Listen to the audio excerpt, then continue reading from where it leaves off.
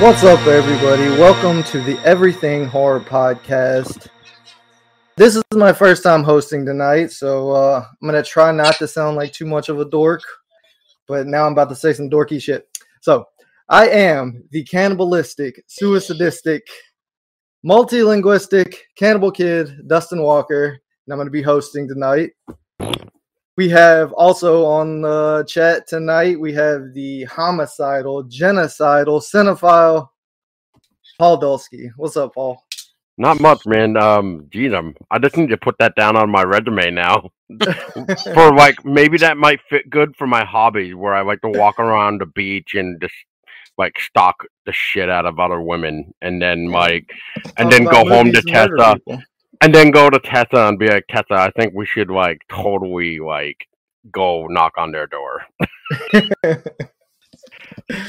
And also tonight we have the purveyor of perversions, the very nice, very evil Miss Tessa Baker. What's up, Tessa?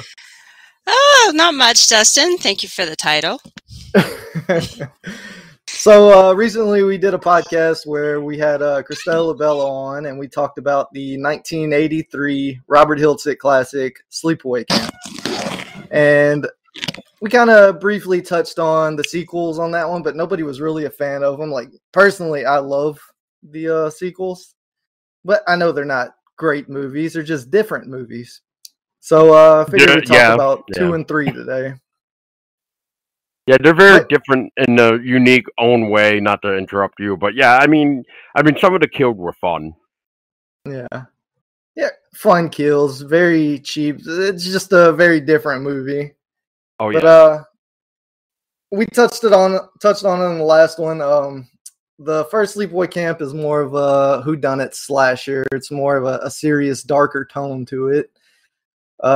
In 1986, I think it was, Robert Hiltzik wrote a script for a follow-up, Sleepaway Camp II. And the studios were not a fan of it, so they just offered to buy the name Sleepaway Camp II from Robert Hiltzik, and they just came up with their own script. They wanted to go a more comedic, light-toned route, so they handed off to Fritz Gordon and Michael Simpson to direct. Fritz Gordon to write, Michael Simpson to direct. But Felissa Rose read for the Angela Baker part, but they didn't feel she was right for the comedic tone of it. So I think they always had Pamela Springsteen in mind for the role. I think that had a lot to do with probably the funding to get the movie even funded. But before we jump into the movie, just how would you guys compare Pamela Springsteen's Angela Baker to Felissa Rose's Angela Baker? Do you think that it's possible that Felissa Rose grew up to be this Angela Baker, or is it just too far removed from the original material? I think it's too far removed. I don't see Felissa Rose as being so happy and chipper and stuff, and considering the fact that in the original Sleepaway Camp, she was very quiet and reserved, except for when she spoke to Paul or Ricky, which we all know what happened to Paul in that movie, but anyways. Yeah, we talked about that too on the last episode. Yep. But I don't know. I think that Sleepaway Camp 2 and 3, Angela versus Felissa Rose, it's like two different people. Like, I don't see it being like the same Angela. I mean, I appreciate their like change up take on Angela, and maybe trying to make this Angela out to be like reformed, or what's the word I'm looking for? Transformed in a way that she was cured, for lack of better wording, from the psych ward and the sex change and all that jazz. But I don't know. I like the Felissa Rose approach to Angela better.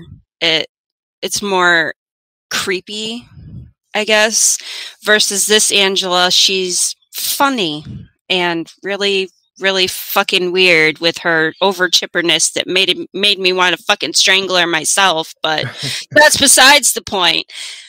You know, it's just like, yeah, I get it. You don't like people being naughty and perversion and fornicating and drugs and alcohol and this and that and everything. But I was like, do you really have to be so fucking chipper about it? Like, really? It's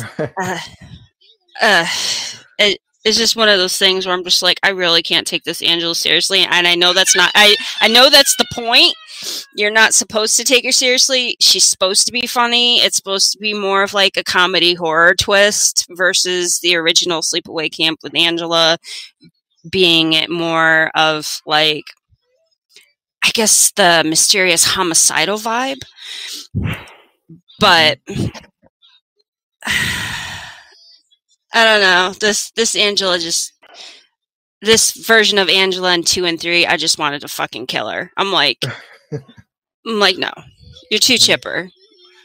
Tone down the chipper, please. So those are my thoughts. What'd you think, Paul? My thoughts is clearly not going to be as long as Tessa's, but anyway, to get to it, I guess, is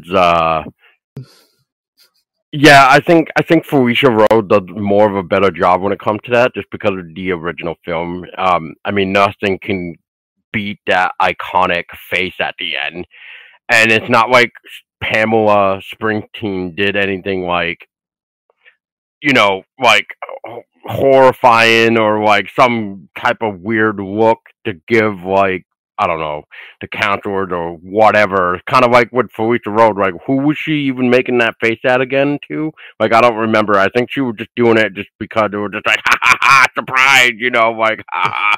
Anyway, the point of this is, like, yeah, it's a fun, cheesy little film. It's sad that they had to go through the whole, like, it had to be bought by other people, basically to put their filthy, dirty paws into something that could have been better, possibly. I mean, I don't know if that's what Return to Sleepaway Camp was supposed to be. Like, and I know eventually we'll talk about that movie, maybe. Anyway, the point that I'm trying to say, though, is I'm wondering, like, how much more different the other script compared to what we got changed, like, for really everything, I guess. I mean, I know, like Dustin said, it's a comedic, you're supposed to be, like, having a comedic horror, but honestly, I don't even find anything funny in it, except for maybe, like, maybe 2 things, I think. Yeah. Well, yeah, when I say it's a funny movie, it's not laugh out loud funny. I probably barely crack a smile when I watch it, but or like a white chuckle, yeah. It puts me in a good mood to watch these movies, whereas the first one, which I love the first one, but it's more of like a mellow. It's a funny movie in its own right, too. It has a lot of funny stuff going on it, but 2 and 3, definitely more intentional with the comedy. But one thing I wanted to note about the Pamela Springsteen, Angela Baker, is maybe you guys have some insight on it, but you know, I said the theory in the last one that I think that they are 2 different people. It's not the same Angela Baker.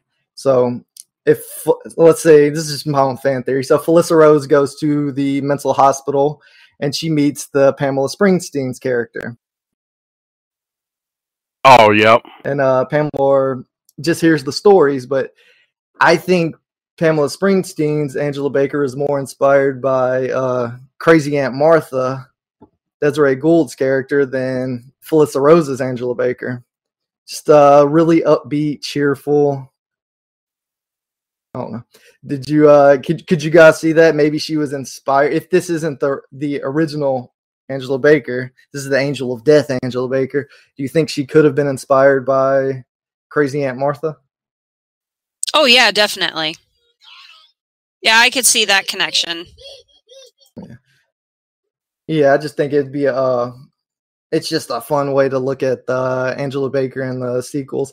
But yeah, talking about what bringing up what you just mentioned, Paul, about too bad we didn't get the original script for the sequel. If Return to Sleepaway Camp was any indication of what that script would have been, then we were better off with 2 and 3 than the fourth one, Return to Sleepaway Camp. But anyway, we can jump into the movie now, part 2. Well, first, to say it's sad that, like, you know, the lady that did play Aunt Martha passed away last year on May 24th, so that sucks. Yeah, Desiree Gould. I think that's how you pronounce her name anyway. That sounds right to me. Yeah. But yeah, no, just to touch on before we do go into it, but for what you were saying about the two different Angelas, I don't know. I'm gonna almost say it was maybe just. I'll be that guy that said no. I don't think so. I could see I could see like Felicia Rhodes' character was like the same 1 and 2, like she actually got a full operation, which I don't know how that would be really possible per se, but I mean, as one of the characters in that movie said, it's like, oh, look at where the taxpayers' money went. We had to pay for that surgery. So I don't know. I mean, I would almost feel like it's still the same person. Like maybe like what to say for the example right now is that that she had plastic surgery, right? Right. Yeah, I mean, it's never hinted at that it's not the same person. I just think it'd have been fun if, you know, with Pamela Springsteen doing 2 and 3, if they came back with a 4, and Felicia Rose is now the heroine. She's out to reclaim her name, that it wasn't her doing all these murders, and she's going to take revenge on the Pamela Springsteen, the fake Angela Death. I think that could have been a fun for a 4th movie. Angela Baker versus Angela Baker. Kind of like with kind of like with like Friday the 13th with what was it, part 5, where it was the ambulance driver. Imposter. Yeah, the imposter there. Oh yeah, I love Roy. Yeah. I mean, it would have been. Yeah, it would have been interesting if we saw like Jason meet Roy kind of moment. Yeah. Well, yeah. Part 2 opens up. We have the fire, and within like 3 minutes of the movie, we already see the tone has switched from the original to a more comedic tone. We got Angela whacking Phoebe, I think was her name was, whacking her in the head with a damn branch, and it just looks like somebody slung fucking mud and blood all over the side of her head, and she barely touches her head. Looks like she's having a headache. She falls to the ground. Angela cuts her tongues out. You can see her lip quivering and her eyes blinking when they're cutting the tongue out and the blood spraying on her face. I mean, it's obvious they didn't care too much for the realism in this one with the kills and everything. They weren't too worried about. I guess they didn't have much of a budget to reshoot a lot of scenes. 2 and 3 were filmed within 6 weeks. They wrote part 3 while they were shooting part 2, and they just decided, let's do a 3rd movie. The budget for the original Sleepaway Camp was $350,000. The budgets for 2 and 3 together were $465,000 for both films. So yeah, it's a much smaller budget to be balanced between the 2 films. But what'd you guys think of the like? Did you guys have any favorite kills from 2? Well, I know what Tessa's favorite kill is, but it's probably Paul's favorite too, because it's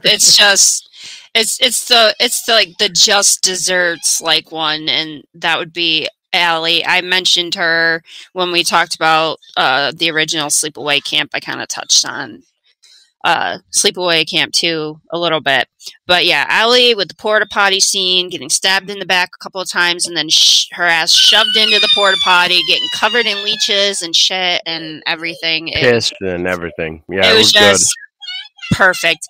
And to anybody who's listening to this currently, you will be hearing our daughter gabbing in the background. She's very vocal today, so if you hear her, she's putting in her own 2 cents over here. No, she's looking for me. I had just heard her calling for daddy. Yep. Looking for dada. Yep. Dad is in The Office. Yeah, Anyway. I'm in The Office. But yeah, no, the porta potty is definitely the favorite scene, I think. And like even earlier, just to kind of get us a refresher again, while we watched it and stuff like that. But once we realized like we didn't have enough time to maybe watch like 3, we quickly like went through this video channel on YouTube that pretty much did like a kill count, and he kind of briefly swept us through like both films to kind of get us caught up. But yeah, the porta potty is the golden kill, I would say, of that movie. Everything else was just like mediocre.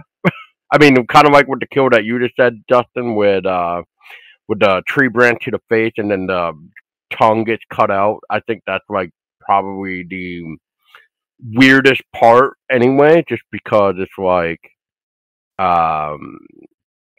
yeah, it just, you can definitely tell right there that the acting was not super A.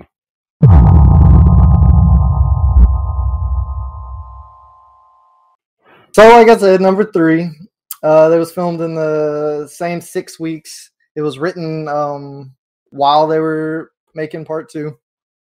So, I mean, there's no pre-production on that movie. They just threw out a fucking script real quick and jumped right into it. So, y'all have any thoughts on 3? I don't know. Did y'all get a chance to watch it, or?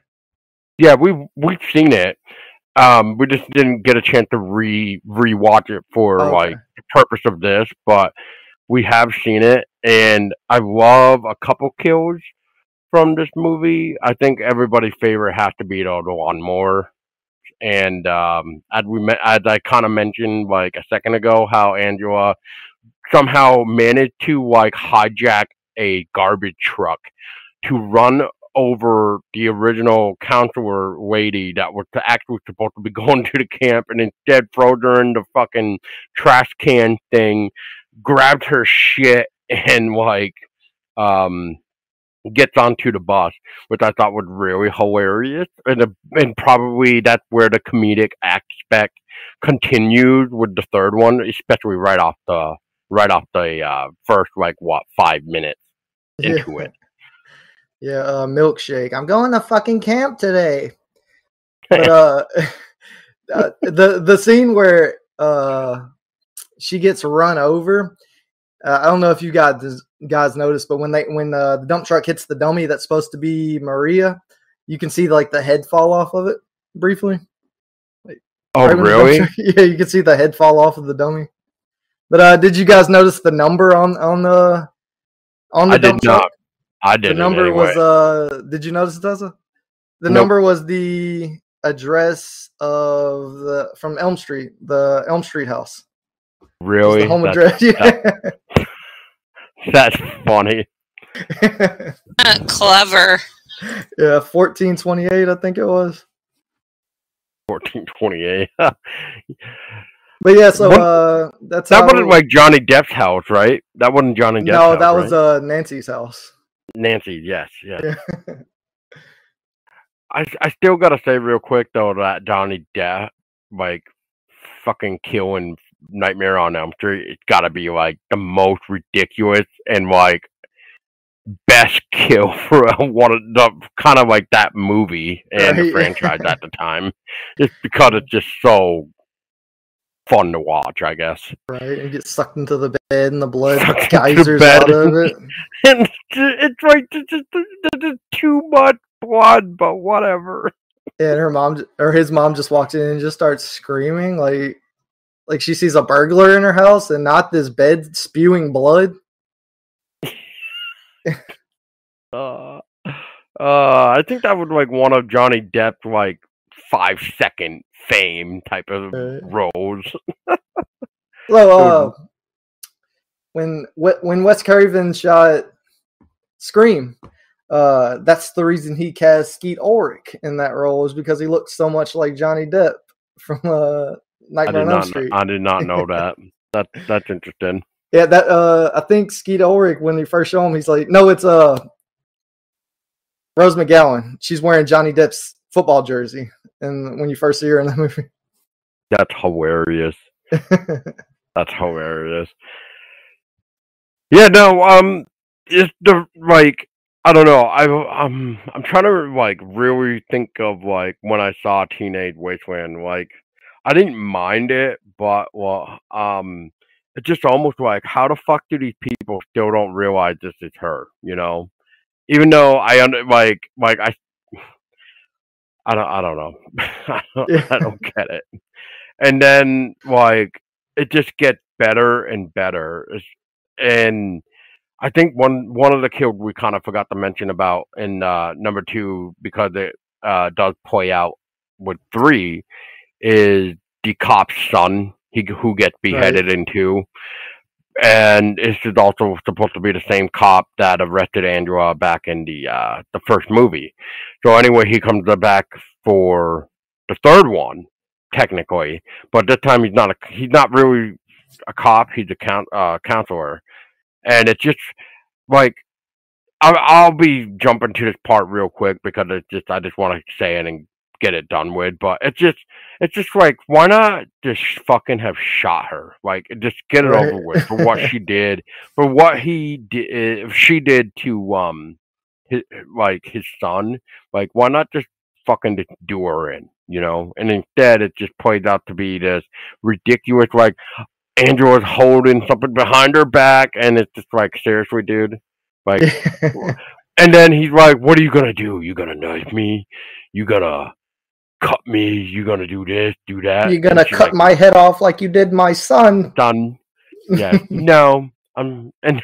Gonna do a gun, and it's just like 3 bullets or 4 bullets maybe, and then that was it. It's just like what a ridiculous man to just let that happen. Like the fact that they used the same actress for Angela as they did in 2. At least they were consistent with that, even though they like changed up her personal style to fashion her after the girl she ran over with the garbage truck.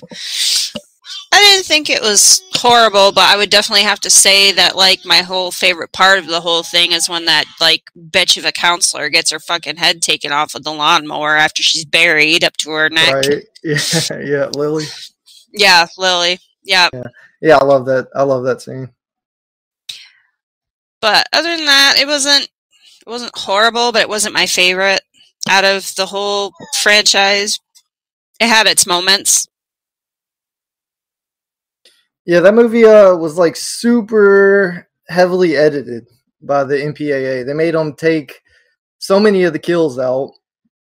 I think one of the notes they got back was that the scene where I can't think of her name, where she's going up the flagpole.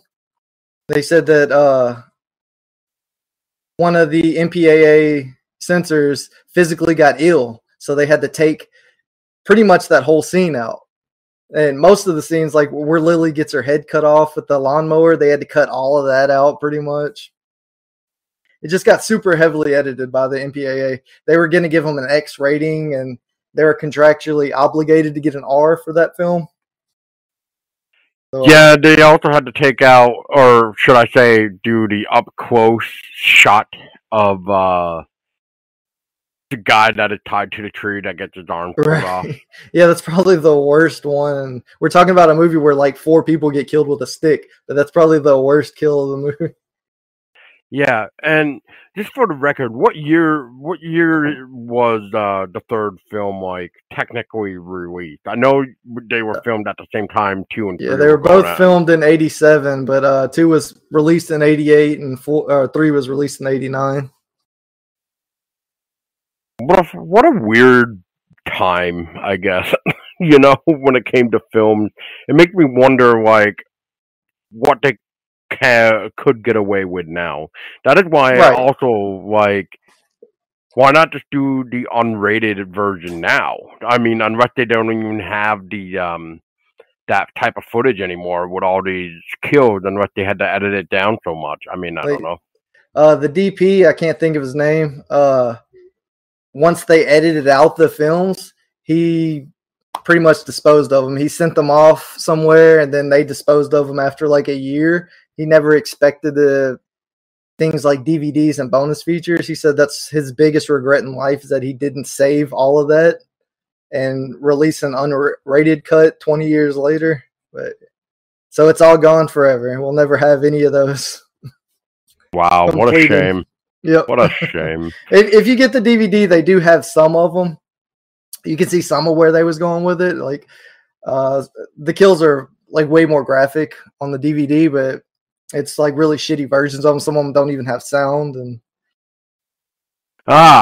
yeah, those type of ones, kind of like how they did the unrated version for like My Bloody Valentine and Silent Night, Deadly Night. Yeah, they're still good. Don't get me wrong, but like you could definitely tell like they didn't get the production like the rest of the film, because obviously it wasn't originally in the film to begin with. So yeah. So with this film, like the whole story of it was you're gonna take some underprivileged inner city kids and mix them with some of the privileged rich kids from another neighborhood, and they're supposed to go out to this sharing and caring retreat. It's the same camp from the year before, which was Camp Rolling Hills, but they called this one Camp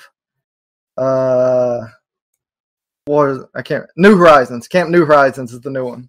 It's the same camp under new ownership. All the good kids in the film are named after characters from the Brady Bunch. And all the bad kids in the film are named after characters from West Side Story. I don't know if you guys have seen the new West Side Story, but it's fucking amazing. It was my pick for movie of the year since Malignant wasn't nominated. I really loved the new West Side Story. But anyway. But yeah, all the bad kids are named after West Side Story characters. And then and I didn't even know that.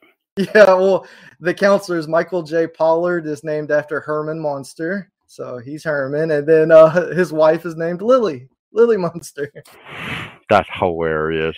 But yeah, so like in the last movie, and like it's kind of a trope of these movies, you have the final girl. So the final girl of this film was, what was her name? Tracy Griffith's character. I got it written down somewhere. Tracy Griffith was Marsha Brady. So Marsha was our final girl of this film. You'll start with Tessa first. What did you think of Marsha comparatively in this movie? Do you think she was a good final girl, and how do you think she compares to Molly from last year's Sleepaway Camp? She wasn't a bad final girl in comparison to Molly. She was more brassy, I guess. She didn't like scream when she came face to face with Angela like Molly did. She actually took action and went after Angela and actually stabbed her in the gut. Like, she wasn't gonna let her get away. Meanwhile, Molly's just like, I just need to get the fuck away from Angela. Like, I want nothing to do with Angela. I'm just going to run as far as I can, as fast as I can, put as much distance between me and Angela as possible. And what's the other girl's name again? Marsha. Marsha's like, I'm not going to let this bitch get away. Right. I'm going to take matters into my own hands. Like, she had enough. So she was a better final girl than Molly because she actually took action and went after Angela. Yeah, and to touch on that, Angela definitely would have died if it wasn't for what's-its-face that came in and basically threw her off of Angela. Tony? Yeah, Tony. Yep. So, yeah, I agree. I don't know. Yeah. But then again, I bet if Angela would have died, we never would have gotten, what was it, Survivor and Return. Yeah.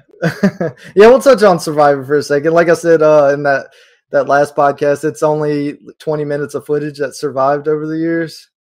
But yeah, I agree with everything you guys said about Marsha. I think she was a great subversion of expectations. When you think of a final girl, especially from this time period, they tend to be weak.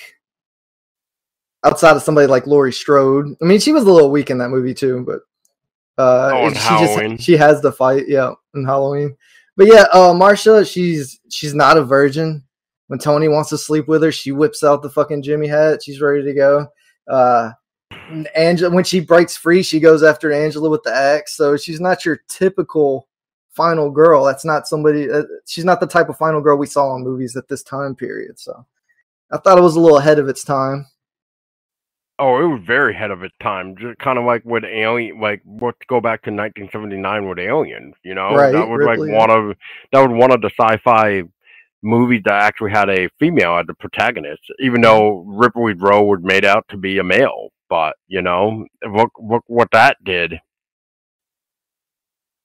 Yeah, I agree. But yeah, so any favorite kills from 3? I'll just stick with the lawnmower one, and besides that one, I thought the tent scene was kind of nice. Which one? The one where she burns everybody, or the one where she kills? No, the one where she puts the tent spikes through the guy. Yeah, yes. Angels are pretty. Angels can fly. Which the YouTuber kind of brought up an interesting perspective in a way. Dustin, maybe you might know how to answer this. Actually, so how did that one tent blow up with the flare or whatever the fuck she threw into it? Like, what was in there that would make it blow up like that? So I think they just fucked that up because it was like their first time doing something like that. But in the movie, she just pours a little bit of gasoline on her, but the whole time she's pouring it, it's like spraying all over her. So if that tent blew up, she's fucking blowing up too. But in the movie, you see Pamela Springsteen like jump back when it happens because everybody was caught off guard by how big that explosion was. And she actually almost gets hit because one of the wires flies off and like whips at her. Jadum. She was a trooper. Talking about Pamela? Yes. Yeah, she weighs like 100 pounds soaking wet, but she's having to drag these giant men all over the fucking camp when she kills them to hide bodies and shit. So they were constantly having to come up with ways to help her pick up the people that she was killing because she was so small. She couldn't pick these fucking people up. No, but they all were nicely stacked in the fucking abandoned place.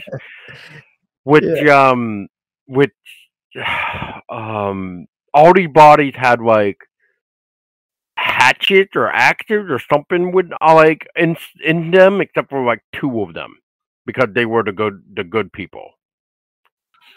Right? Yeah, she has them all, and she ties up the 3 last winners, and they have to run through the cabins to find Marsha.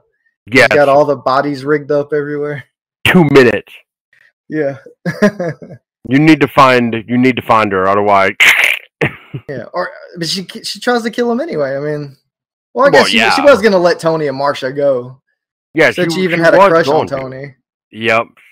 She even admits it too. Like, I had a crush on you. Well, personally, like I like all the characters. Like, I don't think most of the kills people are just getting whacked with sticks in this movie and then burned. But I like the firecracker kill. Like you said earlier, Dustin. I mean, what else could they have done? I mean, everything they tried to like do, NPC or whatever, NPA, whatever the fuck. Right? Yeah. They're just like, take it out. Yeah. The scene where the girl gets dropped off the flagpole. They had a close-up shot of the head exploding when it hits the ground, and Angela was supposed to go over and scoop up some of the brains and eat it before she runs off singing. They had a shot in there originally where Michael J. Pollard, who was Herman in the movie, Angela was supposed to stab him through the dick with a hot poker and call it roasted wieners. They couldn't afford to do the shot, so they just whacked him with rough a stick. Trade. It have made you both cringe. Yeah. Yeah, maybe one day if I ever find my Curse of the Wood Nymph movie I shot back in high school, I even have a callback to the stick kill when Herman dies, where he's getting the stick through the mouth. I put that in my movie. I think you have it on YouTube. I don't think I have that clip on YouTube. Though. It might be on there. I don't remember. I don't know. I don't remember either, but I do know that film is. You sent it to me one time. We had probably the same budget on that film that they did for Sleepaway Camp 3, which was like $10.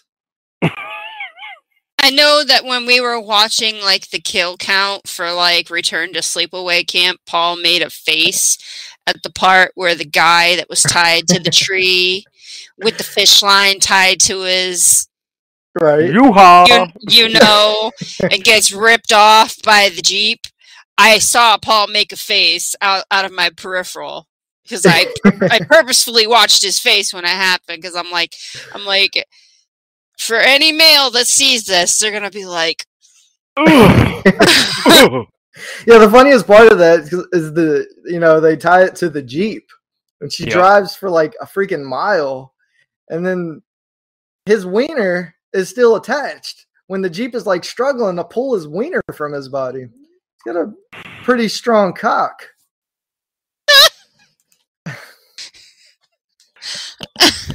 It must be Superman. It's resilient. Made of Brazilian. But yeah, so we talked about the kills, and I guess there's not much to talk about in 3. No, not really, except for the guy that got tied up to get his arms ripped off and stuff. Like, I think that was Bobby. Yeah, that sounds right. Like, some of the shit he was saying, it's like, it was just too funny. Like, you just definitely know that they were definitely trying to figure out something fucking cheesy for him to say right before his arms get ripped off. Like, right. Ooh, this is kind of like, I forget exactly how he worded it, but it's like, oh, this is kind of kinky. Like, are we gonna do it like they do? This is like campground bondage. Yeah, campground bondage. Yeah. When do we screw? That's my favorite one. When do we screw? I really appreciate what you're doing for me. When do we screw? And then that scene would have been so easy to shoot. All he had to do was put his arms behind the tree. But instead he puts them inside his shirt when they rip it off. Which I don't know if you can see that in the movie, but at the end of it, you can see he's just sitting there with his arms in his shirt. And instead of having fucking stumps there, it's just his arms are in his shirt. So to make it look like his arms were actually ripped off. I'm going to have to go back and look at that now. I wasn't really paying too close attention, but now with you pointing that out, it makes me want to go back and see this. It seems so simple. It's almost like they did it on purpose. Well, obviously. I mean, they didn't think about, they probably did, but they were like, nobody's going to really see it. It's like, it's just only going to be like a 2-second thing where we just show your body and that's it. Nobody's going to have time to see it. Right. But I think you see that part for like almost 5 to 6 seconds. So it's like a little bit too long. So yeah, you would definitely have plenty of time. You would be like, wait a minute, that wump or whatever is not supposed to be like that. So you guys like Night of the Demons? Night of the Demons, yes. Arab in Sleepaway Camp 3, she was the Asian chick from Night of the Demons, which I don't remember her name in that movie, but I knew she looked familiar. Yeah, she looks familiar. Yeah, I just could not put a name on her, or at least a film or something. But I did recognize her. I was like, God, she looks real familiar, and I cannot figure it out why. So thank you for that clarification.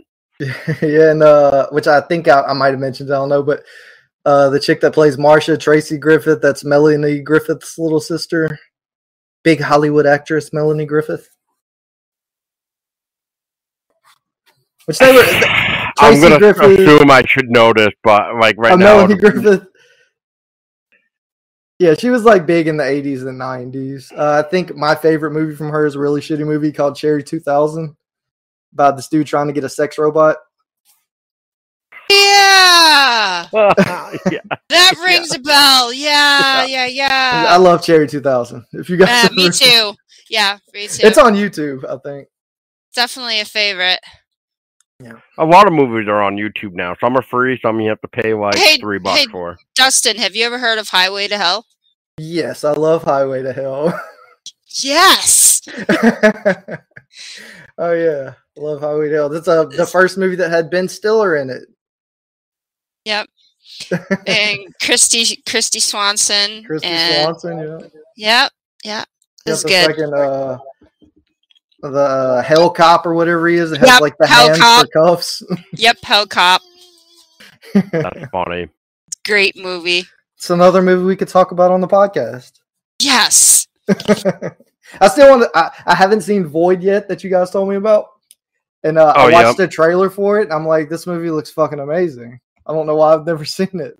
It has one of my favorite contortionists in it. Contortionist. Yeah. Like a contortionist scene, or you have a list of favorite actual contortionists? I have a few favorite contortionists that I like in movies, but this guy is fucking awesome. He's like totally like, it's like, holy shit! I didn't know you could move like that.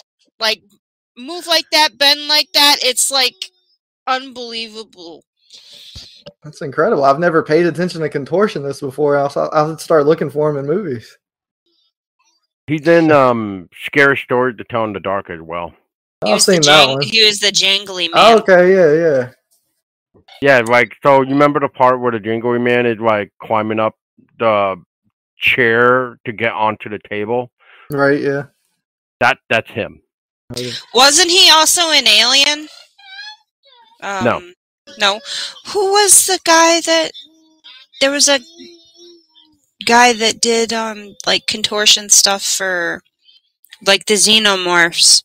Yeah, that guy passed away. I forgot his name right now, but yeah, he was another away good a while ago. Yeah. He was really tall, too. Ridiculously tall, from what I remember. Yeah. But yeah, that guy sadly passed away. But yeah, he was another one. He would be one of the original Xenomorphs. So yeah. Very cool. So I guess, like, since we're talking cheesy stuff, I mean, there was a lot of cheesiness going on even with 3, besides the stick beatings and stuff. But there. Like, even inside the cabins and the meetings, like, everything was just fucking cheesy. Right. And I don't know if they were really just, like that almost makes me feel like they weren't really writing a script. It was almost like improv. I was wondering if that was something that they were trying to do. It was just like, well, you kind of got the idea of filming 2. Now we'll try to do something else, but like make it cheesy. And it was almost like some scenes were making it look as if they didn't really have a dialogue or some sort of like, let's do this, if you know what I mean. Yeah, I know what you're saying. Like, the script was written in like a weekend probably, and that they probably spent another day or 2 for pre-production, so they probably just gave them like a general guideline of what they wanted in the scene and just let them do whatever they wanted. Yeah, and that's why I really feel like it was more improv with 3. Going into 3 is what I should say.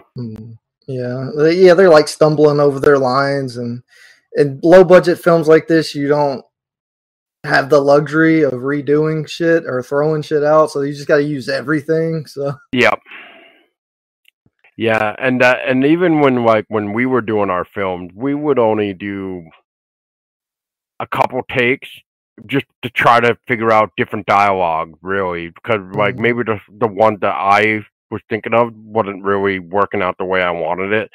So then, everybody would be like, well, what if this person said this instead and this and that? So we always tried to look at each other's advice, not just the main writers, and that's the thing. Speaking of which, Dustin, so how many writers were actually on Sleepaway Camp 2 and 3? Just Fritz Gordon, which that's not even his real name. I guess he was just embarrassed to be making a Sleepaway Camp sequel, so he used an alias. I don't think that's his real name anyway. But yeah, Fritz Gordon was the only one that was the writer on these movies. Well, we got lucky on that because most of the films nowadays have like what fucking 5 million writers. Like, Well, and like you said, I mean, they probably ad-libbed a good portion of it. So. oh, they had to have. Cause that's why like watching it again, it made me almost feel like I was watching like an improv uh theater, like some sort of theater going on. Like it wasn't like an actual movie in some of the scenes. Some scenes actually felt like they were fleshed out a little bit. Like like it needed it to be serious. Maybe with like the stick beating or something. I don't know. Yeah, I know what you mean.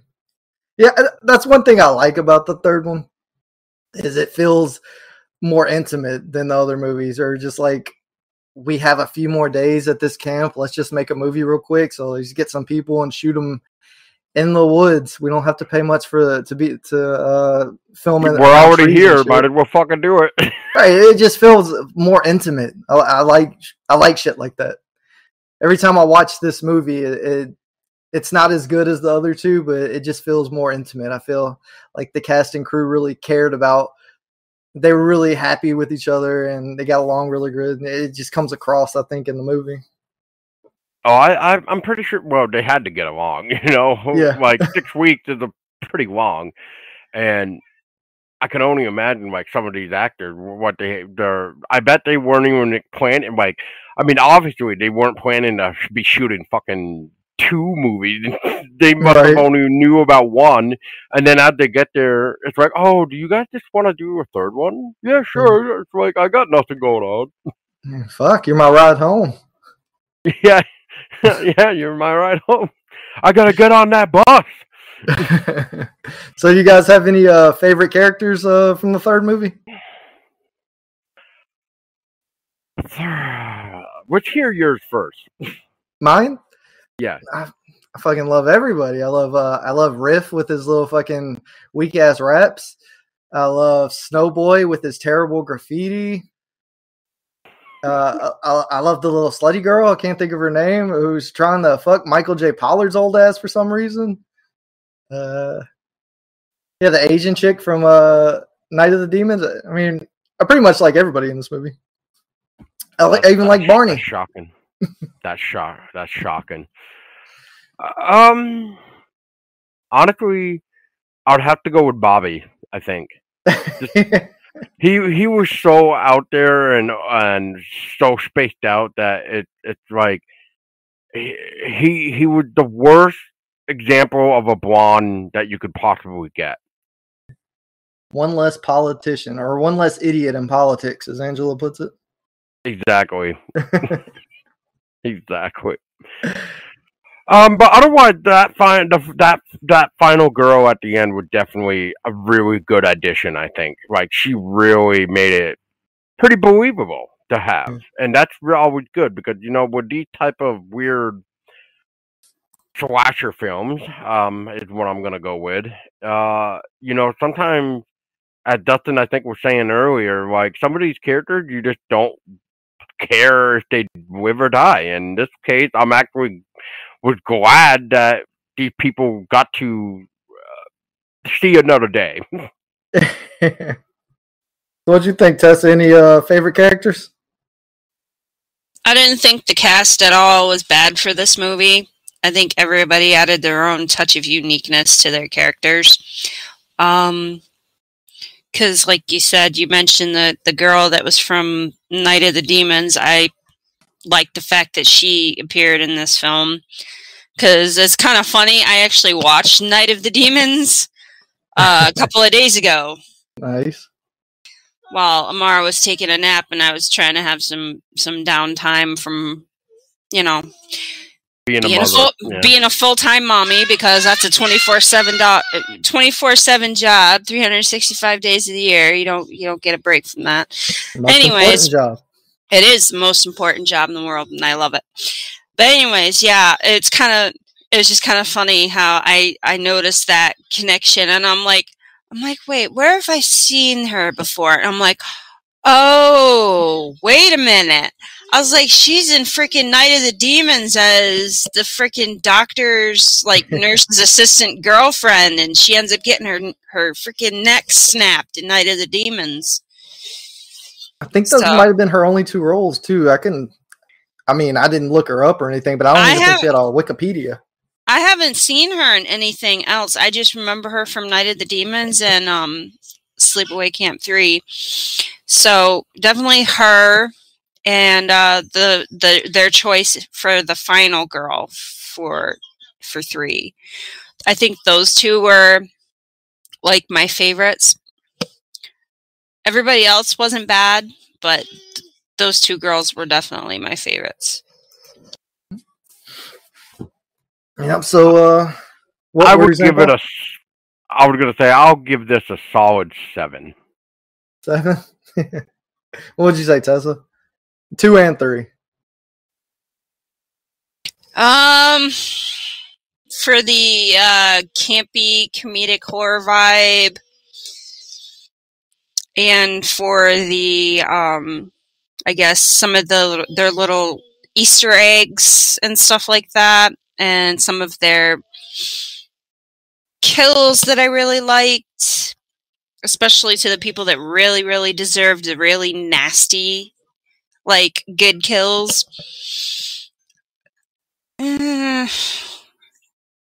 I'll give it... I'm kind of teeter-tottering between a 6.5 and a 7. Those are solid scores. So yeah, just for the Easter egg alone, too, real quick, and I'll bump it to a 7.5 because of the Easter eggs. Oh yeah. So, well, who would you recommend this movie to, or would you recommend it? Would you recommend it on as a standalone film or as a sequel to Sleepaway Camp? Do you think it works on its own? The first one definitely worked on its own, for sure. As for the sequels, it's hard. It's hard to say. Like, it's like 2 and 3 go together, but like 1, 2, and 3 don't make sense together. Yeah, no. But like 2 and 3 go together in a sense. But like if you try to put the whole franchise or the whole group together, it doesn't make sense as a whole. I would almost say 2 and 3 are its own thing, and then 1 and what would that be? 5, which would be Return to Sleepaway Camp. I would say those 2 would work together, obviously, but just because Felicia Rhodes is also in both of those, she comes back in Return, so that would be like the better storyline. I would say it's almost like saying, like, with Halloween. You know, like 1, 2, and 3 just don't fucking work together. But then when you do the stupid Halloween with the Halloween 2018 version, it kind of goes together. Oh, the original and the new ones? Yeah, I mean, it makes sense that way. I mean, it's so stupid that there's a gap in between there, but honestly, I just feel like it's really better that way. Yeah. But I mean, I guess if we really wanted to throw in the gap a little bit, if in that season, in that timeline, I would just throw in Season of the Witch. I know Michael Myers isn't in it, but it still would his just mask is in it. Yeah, that's it. That's it, though. It's like in a commercial. The Silver Shamrock, I can't remember that. Silver Shamrock Halloween or something. Some shit like that, yeah. I mean, I know that basically was made for the trick-or-treaters, which that was probably the badass part about that film. But other than that, I think it would work, actually, because it was focused on the trick-or-treaters, and that supposedly would be taking place while Michael Myers is chained up in the fucking jail, mental house, wherever the fuck he is. Where he basically is when he comes back into 2018. So I guess that would help fill in the gaps a little bit. Yeah. Well, talking about Halloween, I love the third movie. I love the third movie a lot. But I don't accept a world where Michael Myers exists inside the same world as these killer androids from the third one. But I do like the third movie a lot. But I would separate 3 from the other Halloweens. Gotcha. But yeah, if you guys don't have anything else to add on to the Sleepaway Camp 2 or 3 films, personally, me, anybody that grew up with me knows that I love these movies. I made all of my friends and all of their parents watch all 3 of these movies growing up. That's hilarious. I can only imagine their reactions. I would literally watch these movies back to back to back every night. I loved all 3 of them. I loved all the behind the scenes stuff, and I would definitely recommend it to everybody. If you're into these kind of so bad they're good movies. That too. But I don't think the first one is necessarily, I don't consider that a bad movie. It gets grouped in with bad movies. I don't consider it a bad movie. 2 and 3 I do consider so bad they're good. Well, that's what happened when different people, put their paws in somebody else's shit. We get garbage most of the time. Like, let's go back to another franchise for a minute. Like, look at Aliens. Look what happened to what Ridley Scott did to what he basically helped create back in 1978, 79. And then when we got like Prometheus and Alien Covenant, look what he fucking did with those. It made it worse. Yeah. So, yeah, I don't know.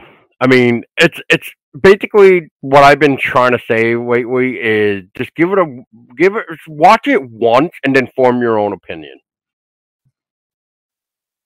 Like I said, Sleepaway Camp isn't for everybody, and the sequels are for even less people. But I love them. Well, if I could figure out where to find Survivor and Return to Sleepaway Camp, I would love to at least see those so I can at least say I watched them. Am I missing another one, actually? The only other one that's loosely based would be Son of Sleepaway Camp. The one I was telling you about. Which is, you can find that one cheap. It's Memorial Day Massacre. But to make it Son of Sleepaway Camp, they just replaced the music with the music from the first Sleepaway Camp. Just called it a sequel. And if you do find the Son of Sleepaway Camp version of it, it has a really gratuitous porn scene, just a straight up hardcore porn that they just cut into the movie for no reason. About halfway through the movie. Wow. It has none of the same character. It's literally just a porn scene that they took from another porn and just threw into the movie. That's funny. Wow. That's incredible. Hey, that's fucking random. Yeah. What would you expect from a knockoff Sleepaway Camp sequel? Well, it's better than having, Night of the Living Dead and all on everybody's TVs, right? Right. I mean, I guess that will teach people. Yeah. that'll throw them off. Yeah. Whatever. But yeah, I guess that's all I have to say about the sequels, man. Well, that's good, man. So, once again, I appreciate you for hosting this piece of shit podcast. I'm joking. You guys letting me talk about these movies. Well, it wasn't gonna be us. That's for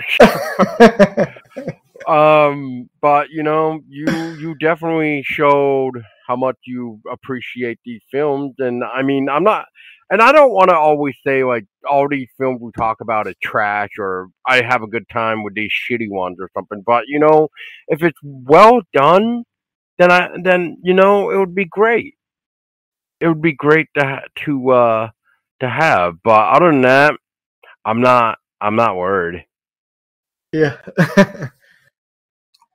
I don't know if Tessa's gonna be available, but because the little one is definitely making her work right now. But anyway, Dustin, it was a pleasure to have you.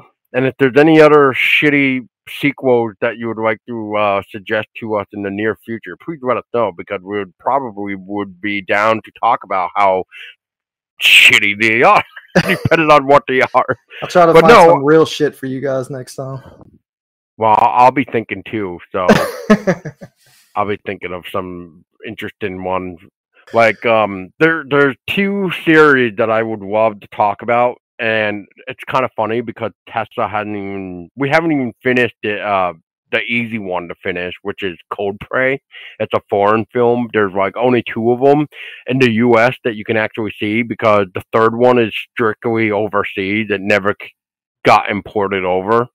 So that's like the only lamest aspect of it. But the third one in the series is basically like a prequel where it would have been nice to see anyway because it would have actually filled in a story of the little boy from the first Cold Prey. But that's about it. Yeah, sounds good, man. All right. Well, for everybody else listening, that was it. Game over. Go cut yourself and like get pulled on like strings of campground bondage because everything is just going to be happening right in your front doorsteps, and it might even be battery acid for all we know, getting slammed right into your face, and fish iron taken off parts that should not be taken off, especially by a Jeep. Anyway, the point of this is I hope you survived this, and maybe next time it will be a little bit more better. We did have some complicated. I do see why Dustin gave you the title with genocidal and homicidal and all that into it, because if you listen to how you like introduce the episode and do the outro to the episode, I'm like, nobody can see my face right now, but I'm raising eyebrows when he does this. Like, really? Well, anyway, that was it. Game over. Have a good time. Don't go to this fucking camp, especially if there's an Angela there. Run away. And otherwise, if you are there and there is such thing as an Angela there, make sure you're a good boy or girl. Don't do anything stupid. Yeah, yeah. And just, have fun, I guess. Until next time, my name was Paul Dolsky. I'm Dustin Walker. And I'm Tessa Baker. And we want you to stay scary.